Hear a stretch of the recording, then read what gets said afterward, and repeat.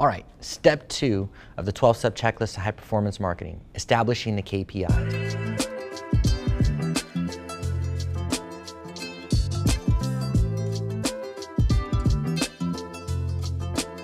If you read or watched the previous series before, then you understand that you have to establish your goals first.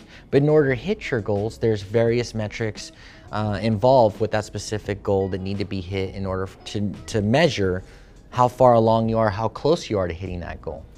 So this is KPIs, key performance indicators. They're very, very important. And each different strategy, each different goal has very different KPIs.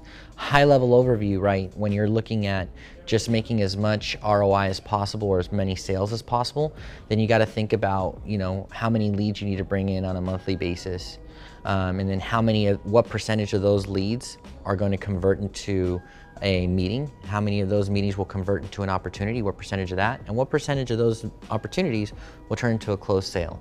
You got to measure it that deep so that you can understand if any one of those metrics are lacking, you can focus on that bottleneck and fix it so that all the rest of the statistics work through and that you're getting closer to hitting your KPIs.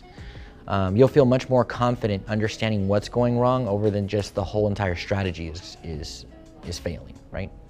Again, when you're looking at thought leadership and things like that, are you having people return to read your content over and over and over again? Is your subscriber base growing, right? Are people unsubscribing at a rate that you're unhappy with, right? And how well they're digesting the content.